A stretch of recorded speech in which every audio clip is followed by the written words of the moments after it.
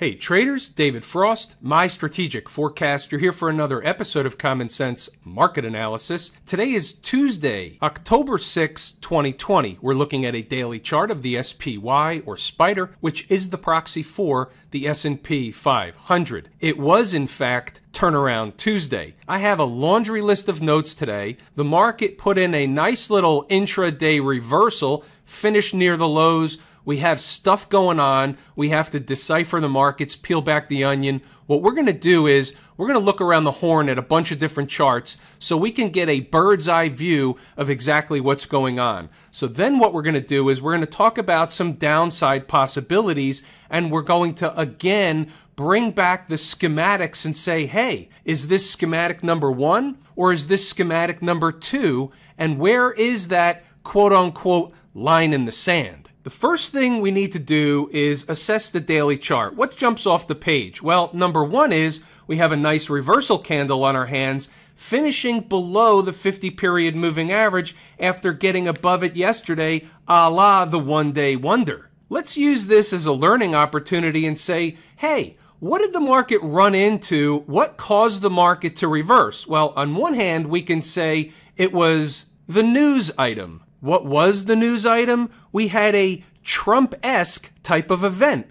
We had Trump fire up the tweeter, and he's talking about putting a hold on the stimulus package. Now, I have an opinion on that. Opinions are like, you know what, everybody's got one of them. What we'll say about it is, it was kind of Trump-esque. He does this stuff, then he reverse course. Who knows what's going to happen? That's why we don't give a hoot about the news. Let's just refocus on the charts and go back to what was the market doing, or where was it when the market reversed? Well, let's pick it apart for a second. Let's just use some logic and say, where was the high? Right here. Let's draw a line across to the left, and there it is again. There's that breakdown area that we've discussed before. Let's go over it one more time. So here you have a gap, and the reason there's a gap is because the following day, the market gaps down and it tries to rally back to this spot and fails. Tries to rally back to this spot and fails, so that is by definition a breakdown area. Now, it doesn't mean each and every time on the spot the market gets to a breakdown area, it's going to fail like it failed today. That's not necessarily the case. Let's recap what happened yesterday. They filled a gap. They closed well. They recaptured 3,400, 340 in the SPY. These are big fat round numbers. They opened up and they recaptured them once again this morning. They were pushing higher. They pushed higher right into this area, and we can say that here's a pivot high, which is at 343 and change.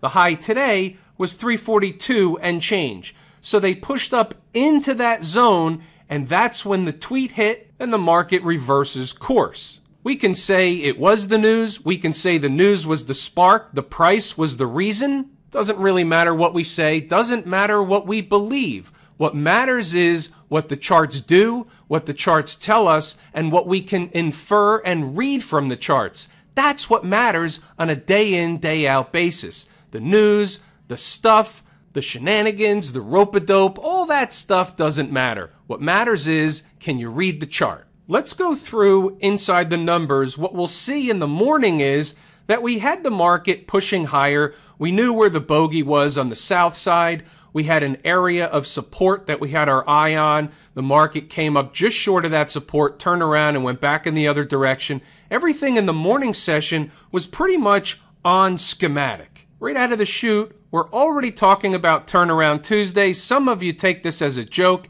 It's not really a joke. Think about how many days we discussed the fact that the market did turn around on Tuesday. Pretty interesting phenomenon. At the time, early on, they were hanging around just underneath the big fat round numbers, ES 3400, 340 in the SPY. So things are fine. The market's not bearish. Nothing is wrong with the market. They're hanging around an important spot pre-market. That is, by definition, garden variety. There wasn't a lot of stuff happening in terms of stocks on the move in the pre-market. We were getting somewhat of another floater type of morning. It's not the way it wound up, so let's move along and then see what happened.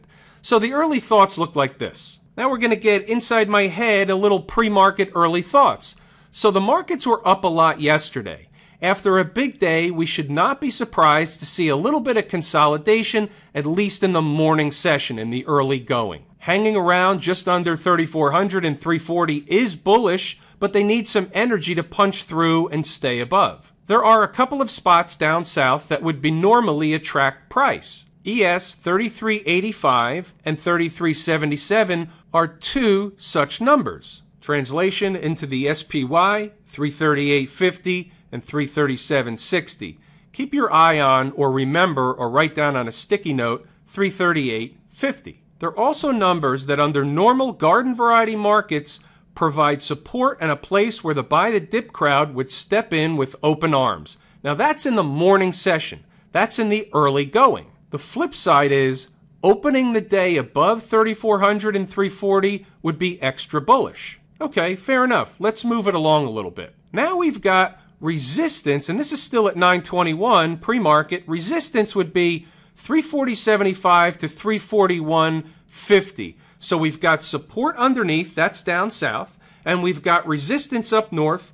We're in uniform. We're prepared for the day. It's still pre-market. We have numbers under our belt. Let's move along. After the market opens, I'm still harping on the best spot is 338.50. Doesn't mean they'll get there before they go higher, but that's my number. And the early going, that's my number, 338.50. Moving along. Now I give you a little bit of a reasoning behind 338.50. What we'll notice is there's an hourly chart breakup candle low around 338. I've got 338.50 for a different reason. I know that's a zone that if the market pays a visit to early in the morning, buyers are going to step in, they're going to show up, they're going to buy up the market, buy the dip crowd will be there. Let's move along a little bit. And it's kind of quiet. They're floating around. Not much is going on. Checking in on the quiet meter indicator, it's flashing hashtag quiet tape. That was by 10 o'clock in the morning. Where can you get your hands on the same indicator? At joesindicatorshop.com, of course. This is the type of stuff that happens when the market is uber quiet. You're going to get some off-color commentary. Let's move along a little bit.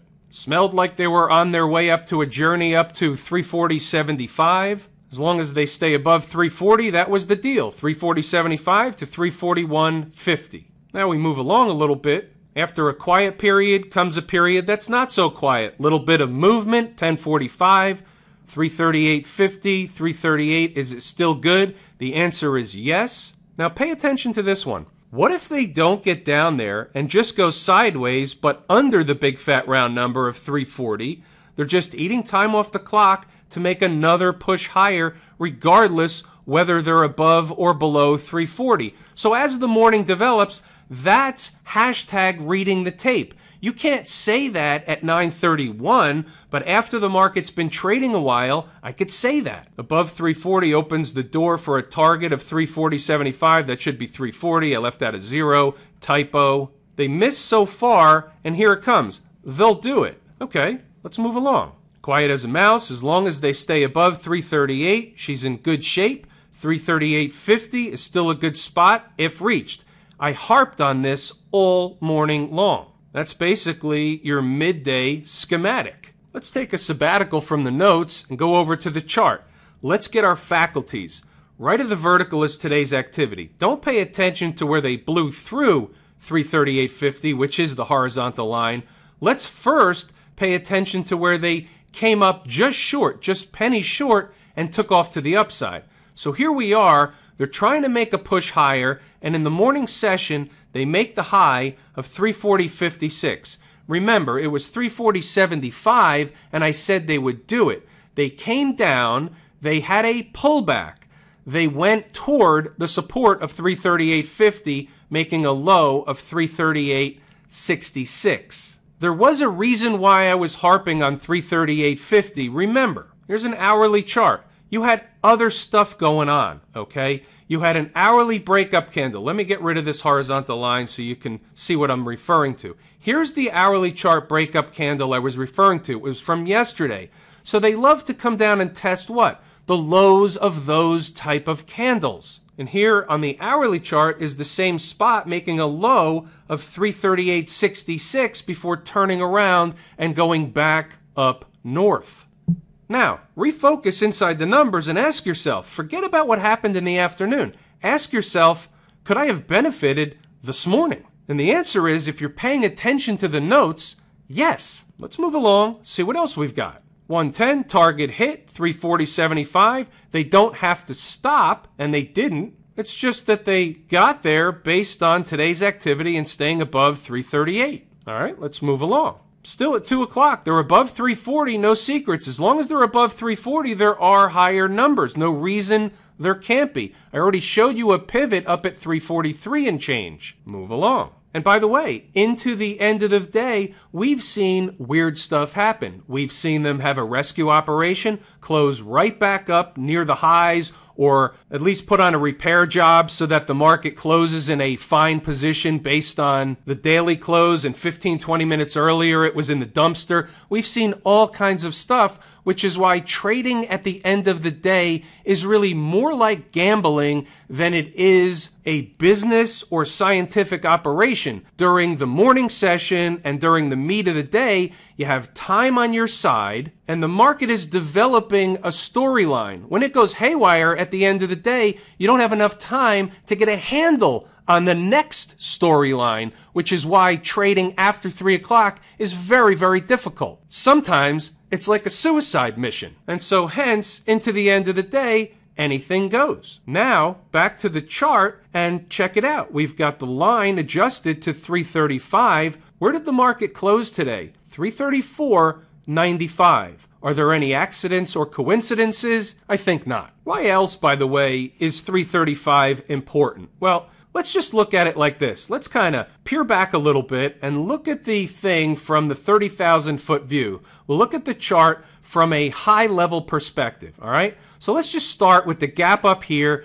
335. What was the high in this candle? The high was 334.96. All right, so the market trades above and below or around 335. Then you have, and this is something my eye is drawn to, so it's important. This is a reversal candle. And where's the closing price of the reversal candle? 335. Is a big time reversal candle like that a big deal? Yes, it is. The market is gapping down. It's caught. This is the first hourly candle of the day. It has a rescue operation where they're looking into the abyss to go down to fill this gap down here, only reverses. So we have a rescue operation. That candle closes right on the money, 335, and then the market trades around 335 for the next several hours. And here you go. Where's the gap? For me, the gap is at 334.96. Sound familiar? It's the same number that was a pivot high over here. Guess what? That spot around 335 is important. Where did we close today? 1 penny below that number. That's right. It's important.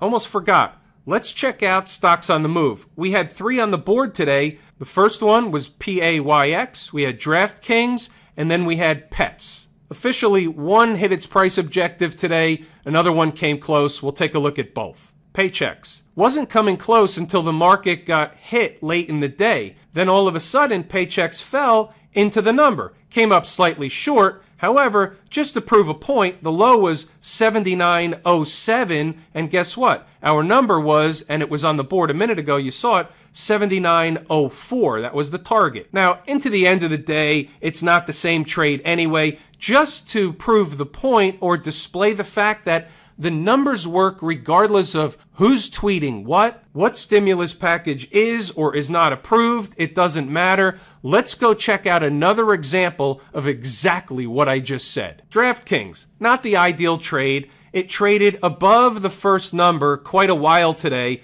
traded away from it, and then when the market got hit with everything else, it finally came in to satisfy the numbers. Now these two numbers, 57.52, 56.38, they're close together, so we employ the paint by numbers scenario. Half at the first number, half at the second number. This is if the trade was actually valid. This trade really wasn't valid. A, it's too late in the day. They came too close earlier, traded away a little bit. It's not the same trade as opposed to the one that comes straight into the number at 9:40 in the morning. That's a different type of trade. But here, just to show you the numbers work, if you split the difference and take the spot in between, painting by the numbers, you're at 56.95, and you can see what happened. The thing, or the stock, shot up and did make a high of 57.59, so technically speaking, it actually did the deal. But painting by the numbers after 3 o'clock in the afternoon certainly isn't the same as 9:30, 10 o'clock in the morning. But you can see either way, any way you want to look at it, the numbers still worked. It stopped DraftKings from falling, found support just under the second number, and had a pretty nice ride away from the second number to where? Back to the first. Guess what? They're both important numbers. That's what I've been telling you. One more look at the S&P or the SPY chart. Here's a 120-minute chart. I want to point something out. So we just talked about an hourly chart reversal candle making the case for 335. That's basically where the candle closed. Now let's take the same candle, but using the 120-minute chart. You can see the close is slightly less, but that's not the point. The point is the other side of it. The other side of it is the market gapped down that day, and it had a rescue operation. For some reason, somebody felt that below these lows here and the low here in this day, in this candle, was 331.19. So somewhere in the neighborhood, let's just say between 331 and 332, somebody felt the need to have a rescue operation in the market. So we're going to look at that a couple of different ways. A, we're going to say somebody felt that price was important once before, so that zone will likely be important once again. Do we have supporting cast? Yes, we do. What's supporting cast? Well, we have a 50-period moving average right now at about 331.77. It'll be slightly different tomorrow, slightly different the day after that. But the point is that down there in between the low of that reversal candle and the 50-period moving average is A, the last line of defense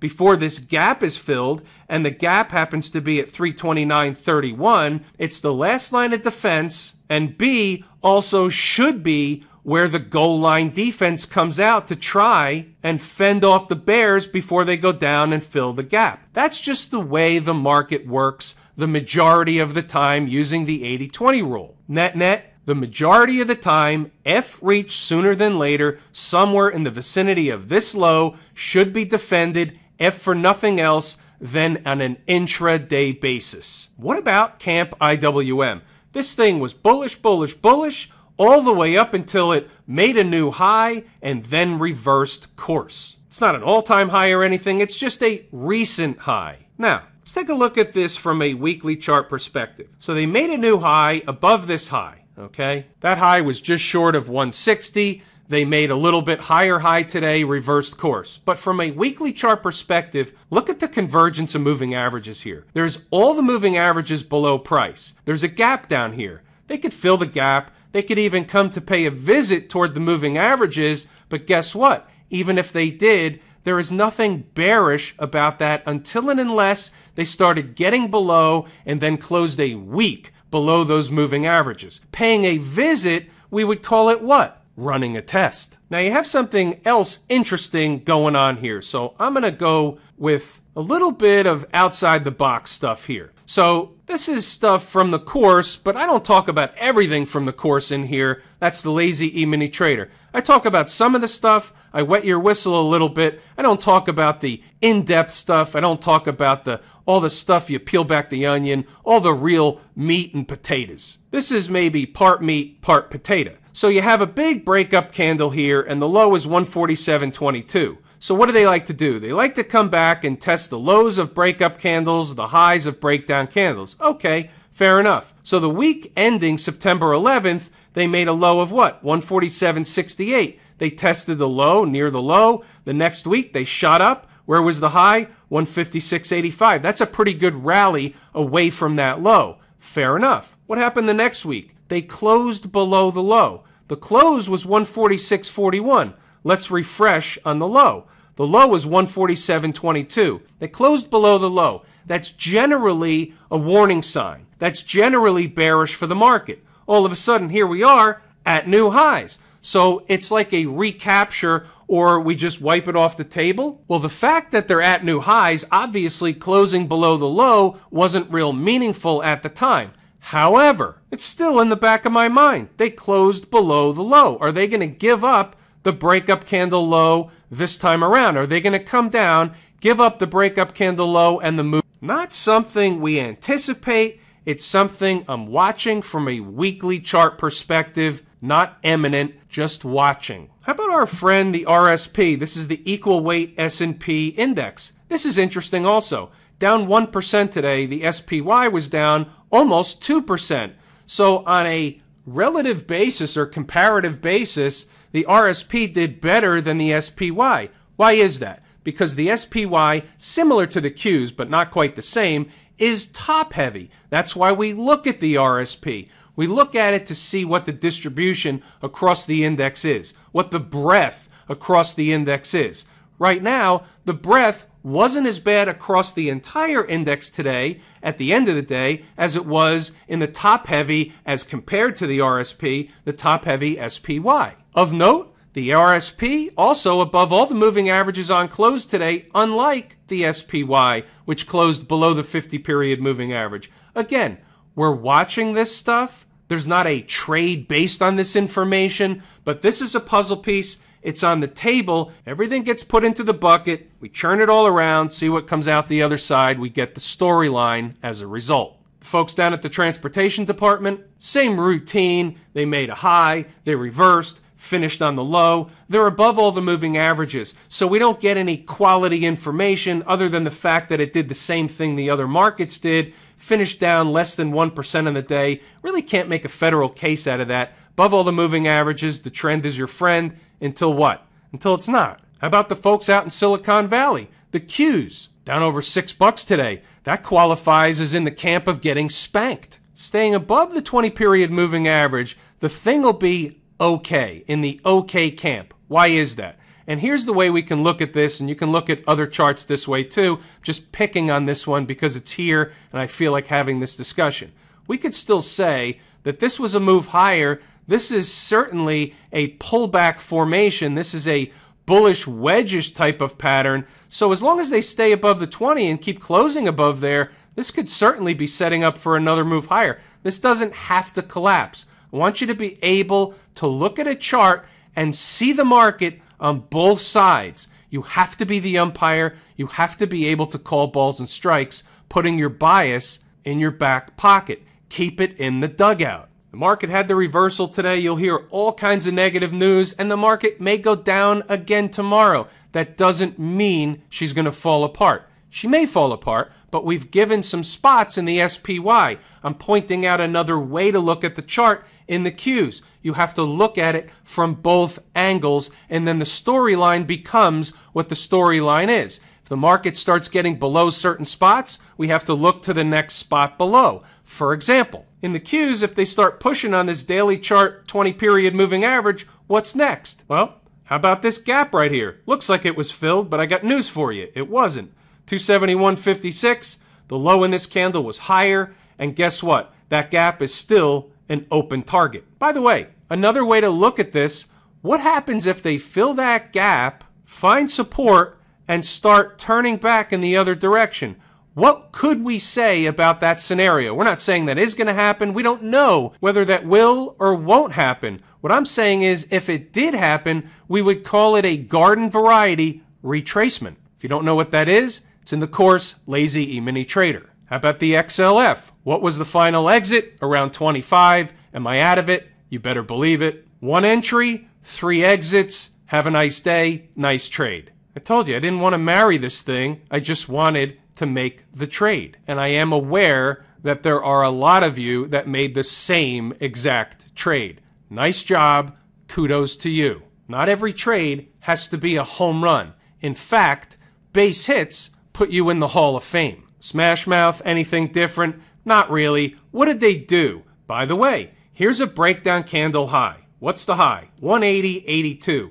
What was the high today? Happens to be 181.61. So they spike it, of course, miss the gap that exists from the day before. So the gap was about 20 cents higher, and then they reverse course like all the other markets. Again, there's nothing technically wrong on the daily chart. It's in an uptrend. They just reversed course from an intraday perspective, but finishing down a little over 1%, couple of bucks after it was up tremendous yesterday, is what? It's a garden variety retracement of yesterday. You have to put each and every market in the perspective it belongs on its own chart. Have I told you how much I appreciate each and every one of you? Without you, these videos are not possible. That is true and accurate information. We're going to pull the ripcord here today. It's everything I wanted to and intended to discuss. I'm David Frost, my strategic forecast. Thanks again for tuning in to another episode of Common Sense Market Analysis.